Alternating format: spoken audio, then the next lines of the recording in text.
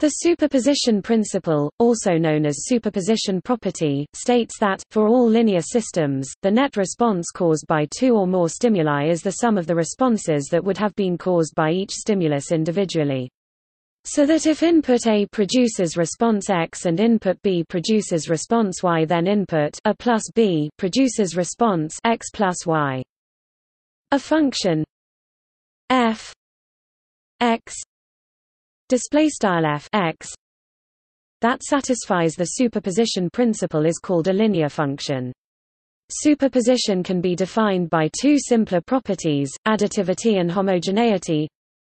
F x 1 plus x 2 equals f x 1 plus f x 2 display style f x underscore 1 plus x underscore 2 equals f x underscore 1 plus f x underscore 2. Additivity f a x equals a f x display style f x equals a f x. Homogeneity for scalar A. This principle has many applications in physics and engineering because many physical systems can be modeled as linear systems. For example, a beam can be modeled as a linear system where the input stimulus is the load on the beam and the output response is the deflection of the beam.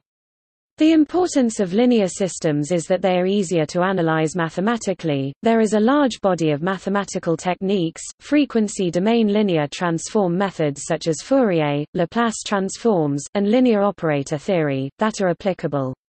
Because physical systems are generally only approximately linear, the superposition principle is only an approximation of the true physical behavior.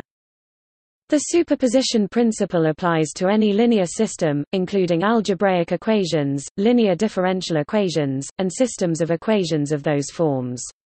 The stimuli and responses could be numbers, functions, vectors, vector fields, time-varying signals, or any other object that satisfies certain axioms. Note that when vectors or vector fields are involved, a superposition is interpreted as a vector sum.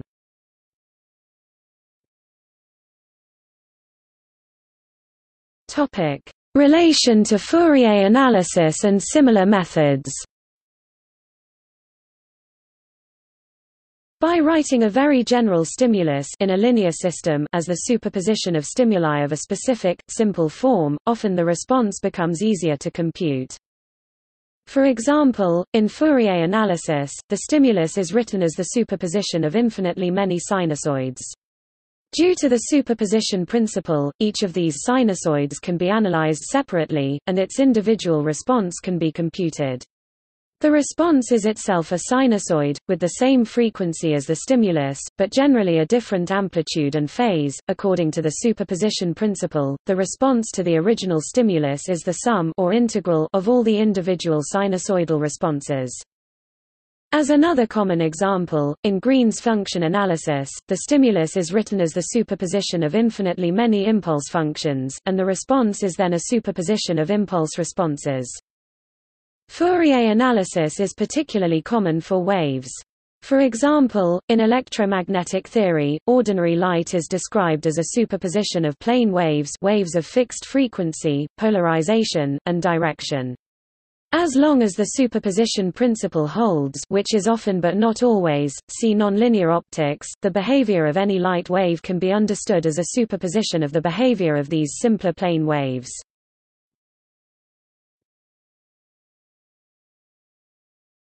Topic: Wave superposition. Waves are usually described by variations in some parameter through space and time. For example, height in a water wave, pressure in a sound wave, or the electromagnetic field in a light wave. The value of this parameter is called the amplitude of the wave, and the wave itself is a function specifying the amplitude at each point.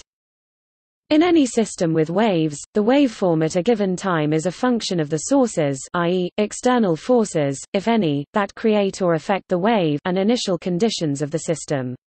In many cases, for example, in the classic wave equation, the equation describing the wave is linear. When this is true, the superposition principle can be applied. That means that the net amplitude caused by two or more waves traversing the same space is the sum of the amplitudes that would have been produced by the individual waves separately. For example, two waves traveling towards each other will pass right through each other without any distortion on the other side. See image at top.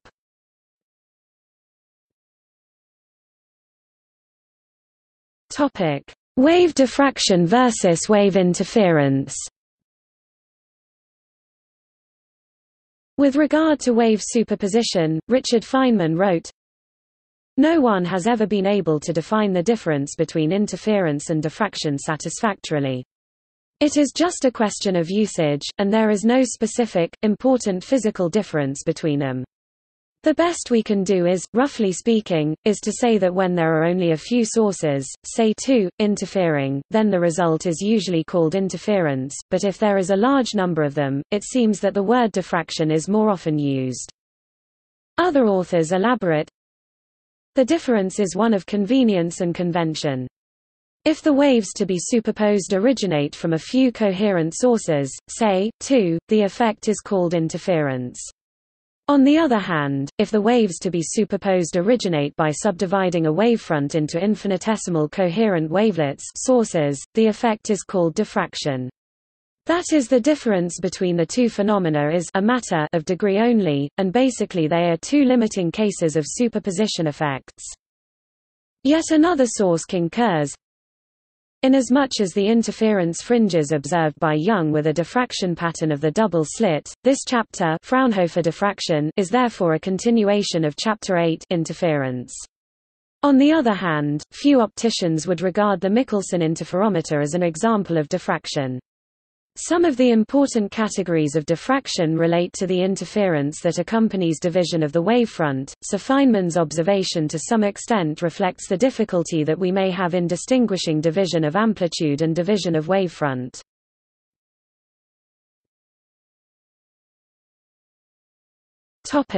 Wave interference. The phenomenon of interference between waves is based on this idea. When two or more waves traverse the same space, the net amplitude at each point is the sum of the amplitudes of the individual waves. In some cases, such as in noise-cancelling headphones, the summed variation has a smaller amplitude than the component variations. This is called destructive interference. In other cases, such as in a line array, the summed variation will have a bigger amplitude than any of the components individually. This is called constructive interference.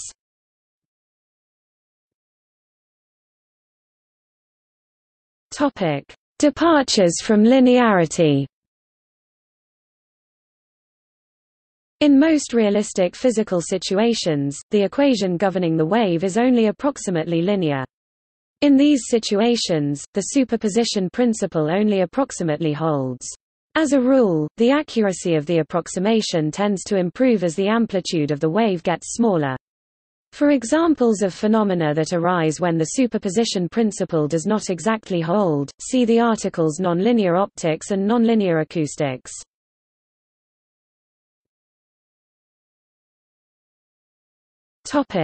Quantum superposition. In quantum mechanics, a principal task is to compute how a certain type of wave propagates and behaves. The wave is described by a wave function, and the equation governing its behavior is called the Schrödinger equation. A primary approach to computing the behavior of a wave function is to write it as a superposition called quantum superposition of possibly infinitely many other wave functions of a certain type, stationary states whose behavior is particularly simple. Since the Schrödinger equation is linear, the behavior of the original wave function can be computed through the superposition principle this way. The projective nature of quantum mechanical state space makes an important difference. It does not permit superposition of the kind that is the topic of the present article. A quantum mechanical state is a ray in projective Hilbert space, not a vector. The sum of two rays is undefined. To obtain the relative phase, we must decompose or split the ray into components. Psi I equals J C J Phi J.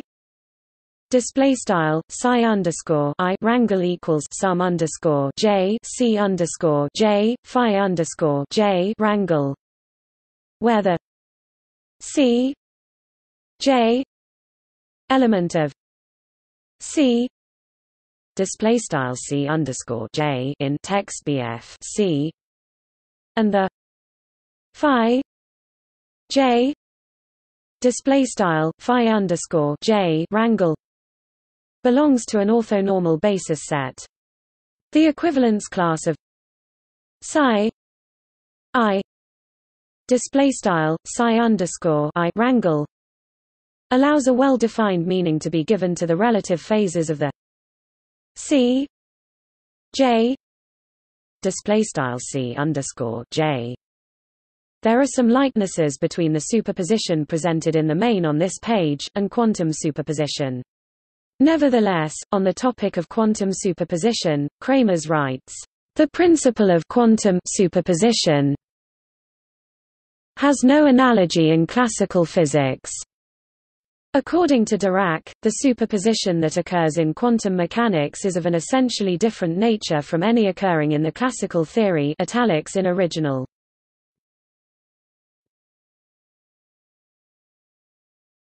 Topic: Boundary value problems. A common type of boundary value problem is, to put it abstractly, finding a function y that satisfies some equation f y equals 0 display style f y equals 0 with some boundary specification g y equals z display style g y equals z. For example, in Laplace's equation with Dirichlet boundary conditions, f would be the Laplacian operator in a region R, g would be an operator that restricts y to the boundary of R, and z would be the function that y is required to equal on the boundary of R. In the case that f and g are both linear operators, then the superposition principle says that a superposition of solutions to the first equation is another solution to the first equation f y 1 equals f y 2 equals 0 f y 1 plus y 2 plus equals 0. Display style f y underscore 1 equals f y underscore 2 equals c dots equals 0 right arrow f y underscore 1 plus y underscore 2 plus c dots equals 0.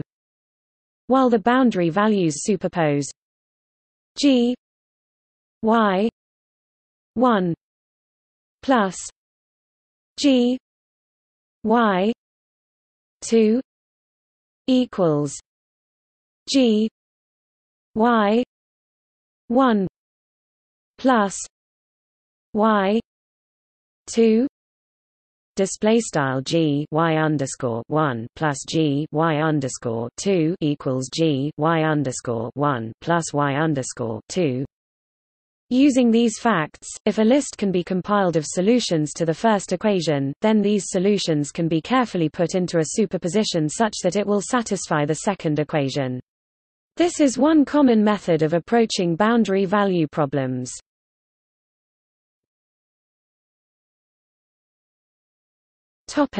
Additive state decomposition. Consider a simple linear system x equals a x plus b u 1 plus u 2 x 0 equals x 0. Display style dot x equals x plus b u underscore 1 plus u underscore 2 x 0 equals x underscore 0.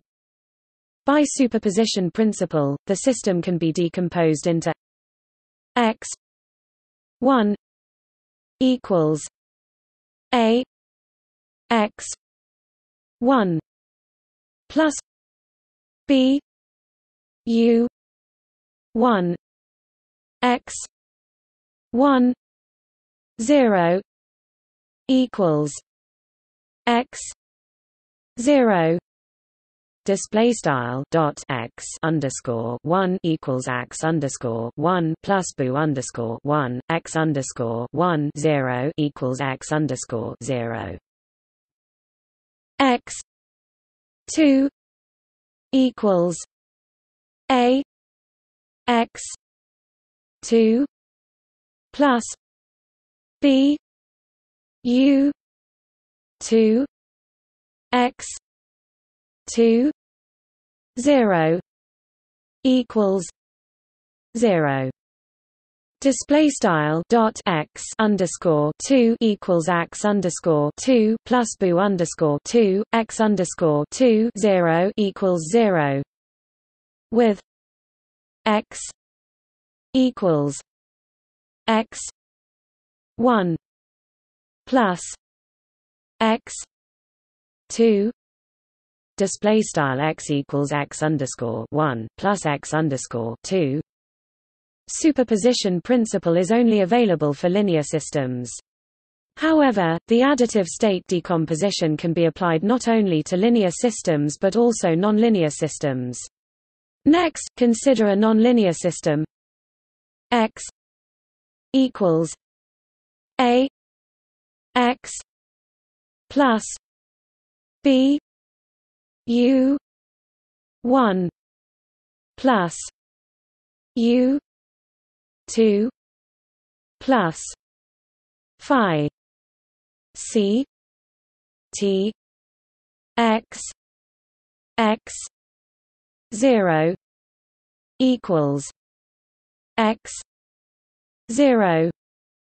Display style dot x equals x plus b u underscore 1 plus u underscore 2 plus phi c caret t x x 0 equals x underscore 0, where phi display style phi is a nonlinear function. By the additive state decomposition, the system can be additively decomposed into x 1 equals a x 1 plus b u 1 plus phi y d x 1 0 equals x 0. Display style dot x underscore 1 equals x underscore 1 plus b underscore 1 plus phi y underscore d x underscore 1 0 equals x underscore 0. X 2 equals a x 2 plus b u 2 plus phi c t x 1 plus c t x 2 minus phi y d x 2 0 equals 0. Display style dot x underscore 2 equals x underscore 2 plus boo underscore 2 plus phi c caret t x underscore 1 plus c caret t x underscore 2 phi y underscore d x underscore 2 0 equals 0, with x equals x 1 plus x 2. Display style x equals x underscore 1 plus x underscore 2. This decomposition can help to simplify controller design.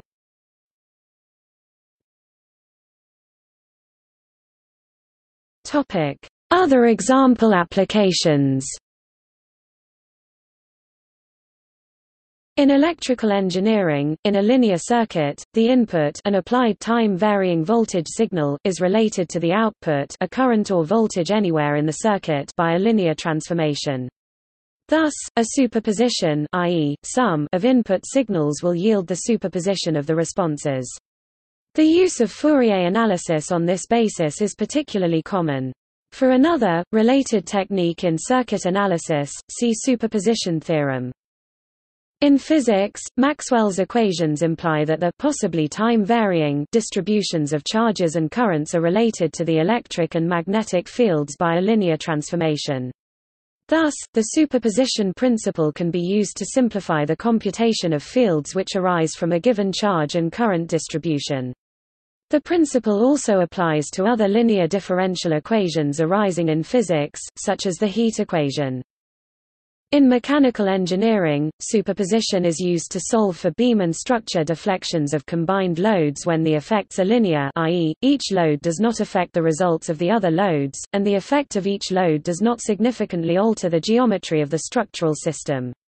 Mode superposition method uses the natural frequencies and mode shapes to characterize the dynamic response of a linear structure. In hydrogeology, the superposition principle is applied to the drawdown of two or more water wells pumping in an ideal aquifer. In process control, the superposition principle is used in model predictive control. The superposition principle can be applied when small deviations from a known solution to a nonlinear system are analyzed by linearization.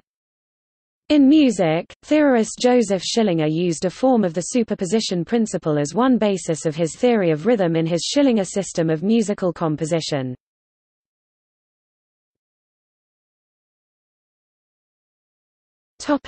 History.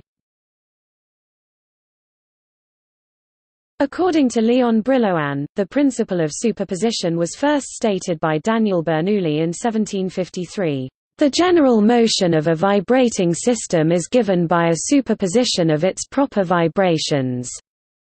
The principle was rejected by Leonhard Euler and then by Joseph Lagrange. Later it became accepted, largely through the work of Joseph Fourier.